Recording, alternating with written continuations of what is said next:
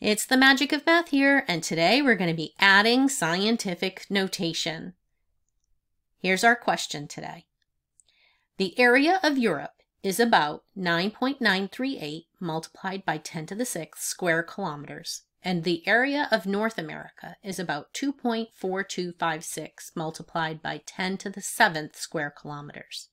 We are asked, what is the approximate total area in square kilometers of Europe and North America combined?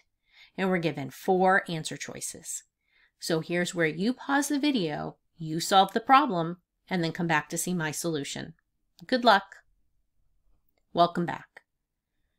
So to review, we are going to find the approximate total area of Europe and North America combined.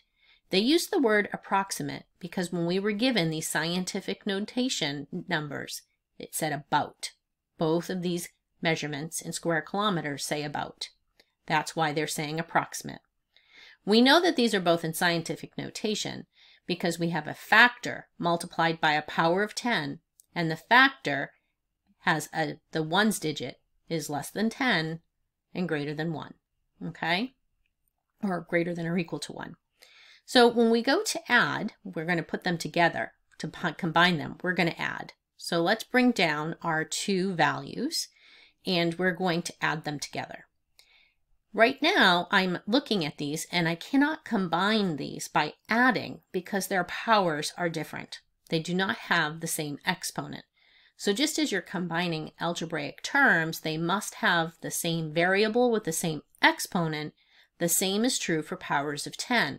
In order to add these values, their exponents would need to be the same. So I need to either convert the first one to have a power of 10 to the 7th, or convert the second one to have a power of 10 to the 6th. So I'm just going to pick 10 to the 6th, and I'm going to increase that exponent by 1.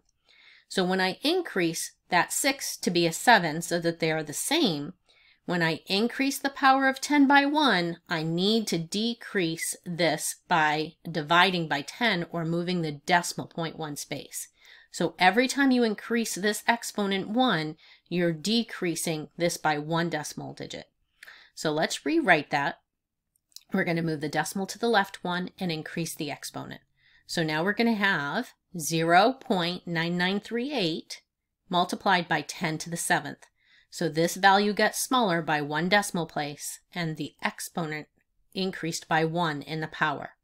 So now that the powers are the same, we can go ahead and add. So we're going to just bring down that power, that stays the same, and we're going to add the factors. 8 plus 6 is 14, so bring down the 4, carry the 1. 1 plus 3 is 4, plus 5 is 9. 9 plus 2 is 11, so bring down the 1 and carry a 1. 1 plus 9 is 10, plus 4 is 14, so here's our 4 and bring the 1 up. 1 plus 0 is 1, plus 2 is 3, and don't forget to bring down your decimal point. So I have 3.4194 multiplied by 10 to the 7th is the combined approximate total area, and we can see that that is answer choice B. So there you have it. That is how we add in scientific notation, making sure that our powers have the same exponents before we add our factors. Thanks for joining me today at The Magic of Math, where we continue to master math one video at a time. I hope you have a great day and come back soon.